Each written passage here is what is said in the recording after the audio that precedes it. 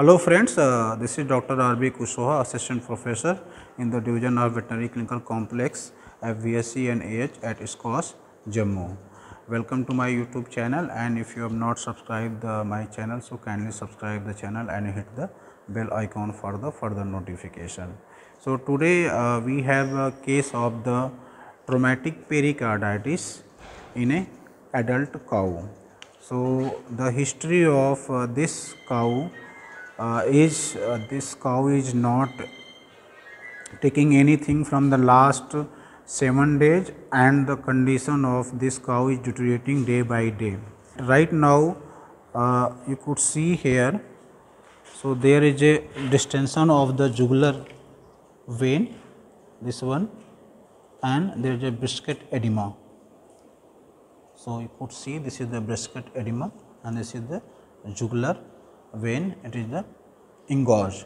So engorged jugular vein and the brisket edema, it is a common clinical sign of the traumatic pericarditis, and the owner also told that the milk production decreases drastically.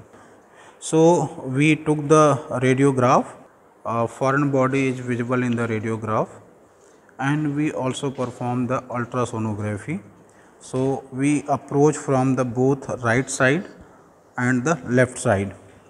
So we found that on ultrasonography the fluid level towards the left side is much more as compared to the right side.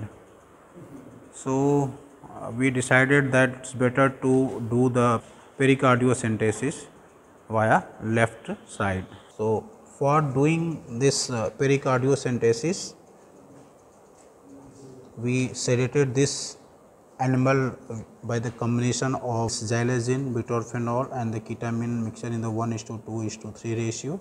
So we given intravenously 2 ml the mixture of the 3 injection, and then we desensitize this area by the infiltration of the 7 to 8 ml lignocaine anesthetic solution, and then taking the aseptic precaution, we have inserted this spinal needle from the 5th intercostal space. So now you could see this is the flow of this putrefying fluid from this pericardial space. So already about 400 ml fluid already drained, you could see on the ground. So this is all fluid drained.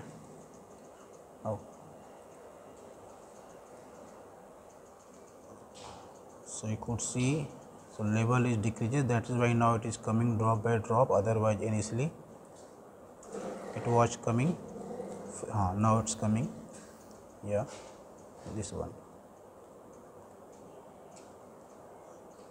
So definitely if you perform the pericardiocentesis, so it decreases the pressure over the heart, and this venous congestion decreases, so there is a relief up to certain extent. So our plan is to, after this we perform the rhumnotomy to remove the foreign body and then put on the antibiotic. So this is the how you can perform the pericardiocentesis, and if you like this video, so kindly share with your friends and subscribe the channel if you have not subscribed yet. So thank you very much.